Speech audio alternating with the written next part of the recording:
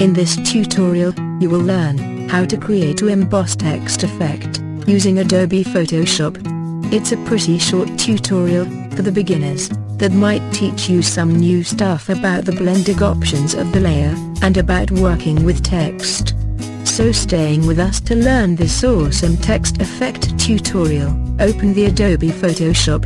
Here I have used the Adobe Photoshop CS6. You can use it, or another like Adobe Photoshop CC. Open the background image. With on of it, you want to present the text effect. Go to Horizontal Type tool and type the text as you want for the Emboss Text Effect, and apply a bold types font family and font size for the text, and place the text in a suitable position.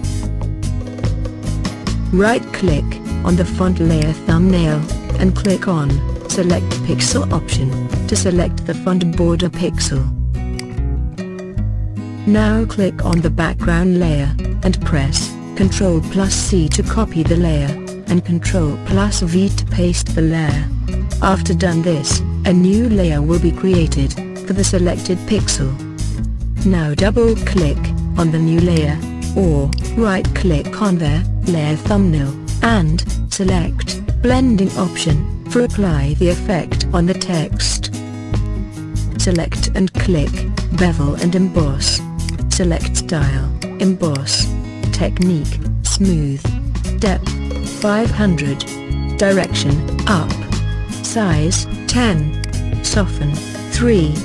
Highlight mode opacity, 80%. This setting can be changed depending on your text or style. Select and click Drop Shadow. Select the blend mode, multiply, opacity, 60%, angle, 55 degree, and check there, use global light, distance, 10, spread, 0, size, 0. After done this, click OK. Congratulations, your Emboss Text effect is ready.